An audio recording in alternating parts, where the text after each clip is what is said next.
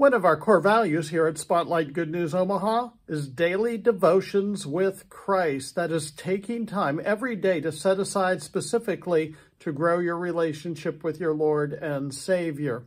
You know, every time I have a guest on Spotlight, I ask them to share about their devotional life. Why do I do that?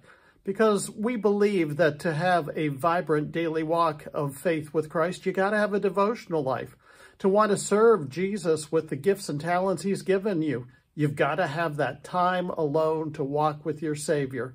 So we want to help you grow your devotional life for the next 2 weeks as we are going to take a look at the book of Psalms, selected Psalms, which are so rich in helping us in our formation of daily life with Christ. So for the next 2 weeks, join us for Spotlight Psalms here at Spotlight Good News Omaha.